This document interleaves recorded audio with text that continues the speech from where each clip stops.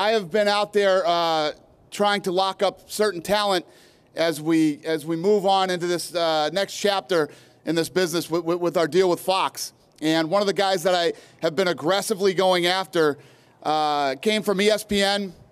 I have a lot of respect for him, what he's done, not only there, but as far as mixed martial arts go.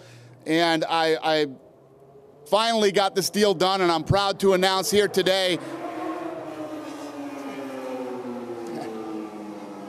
Perfect timing. We've come to a deal with John Anik. And John Anik will now start with the UFC in January as soon as we launch on Fox. Ladies and gentlemen, John Anik.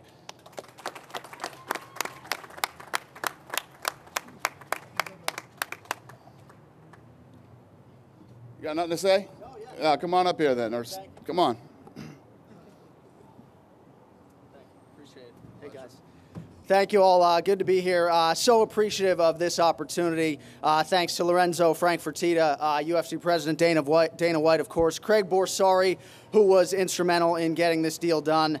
I believe the UFC is as strong a brand as there is in professional sports, but what really drew me to this organization was the people behind it. I think as strong as this organization is, it's the people behind it. This is a machine. It's a well-oiled machine. I just hope that I don't get in the way. I'm very excited to get started. My first day is Saturday. I'll be there at UFC 137. And again, just so appreciative. This is where I wanted to be. If I was leaving ESPN, there was one destination. It was the Ultimate Fighting Championship. And it's a dream come true, and I'm happy to be here. So thank you all very much. Appreciate it.